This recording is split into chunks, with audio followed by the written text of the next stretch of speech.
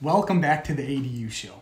I'm Mitch Blosky, and thank you for joining us this week. It's exciting to build an ADU, but in California, one of the most important factors to consider is the size of the unit. The size of the ADU can vary depending on the specific zoning regulations in place by the local city and jurisdiction.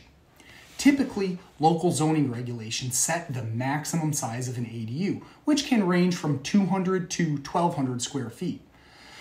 Some jurisdictions may also have minimum size requirements for ADUs, while others may restrict the size of ADUs based on the zoning district the property is located in. In addition to local zoning regulations, California State Law SB 13 and AB 68 regulate the size of the ADUs. These laws set a maximum size of 1,200 square feet or 50% of the living area of the primary residence, whichever is smaller. These laws aim to minimize the impact of ADUs on surrounding properties and neighborhoods. Aside from zoning regulations and state laws, other factors like fire safety codes, building codes, and parking requirements may also affect the size of the ADU.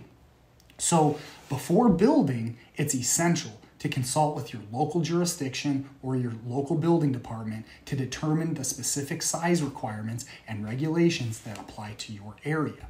You reach out to me and I can help you with that as well. So that can ensure that your ADU meets all the necessary regulations and requirements in order to obtain a building permit. I'm Mitch Blosky with the ADU Show. Thanks a lot for joining me this week. If you have any questions, leave them in the comments below. Don't forget to like and subscribe, and we'll see you next week. Thanks for watching.